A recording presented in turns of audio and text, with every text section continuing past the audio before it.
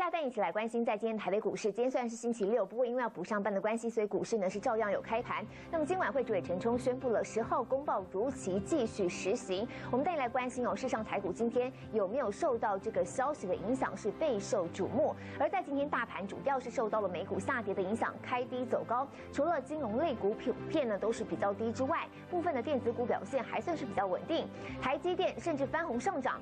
但是呢，也受到了政府政策不确定的影响，投资人普遍缩手观望，中盘小跌了20-30点左右，而目前指数是来到了4490点，下跌11点。金管会主委陈冲坚持10号公报施行不暂缓，1月10号补上班日，台股依旧一片惨绿。开盘小幅下跌20点，但开低走高，似乎10号公报的影响没有企业界想象的剧烈。不过在政策不确定的因素下，投资人普遍缩手观望，对10号公报的看法也是正反两极。这样子你们会比较不敢买吗？如果10号公报会啊，因为上杀很快啊。所以不要施行会不会比较好？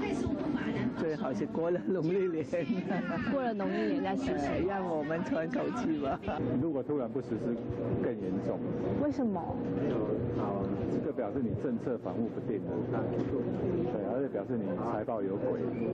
股市分析师认为，台股开盘之后持续在低点震荡，主要是受到美股前一晚开低震荡走低的影响。而10号公报牵动最深的电子类股，华硕受到营收数字调整的影响，一开盘就连续第2天跌停，但不久后就打开回升。台积电则是开在平盘，不久后甚至逆势翻红上涨。而传闻中受到10号公报影响，导致第一季财报大幅亏损的大成钢铁也是同样开出红盘。这样的结果看在金管会主委陈冲眼中，似乎是一剂强心针。真新闻。吴振宇、蒋希梅台北采访报道。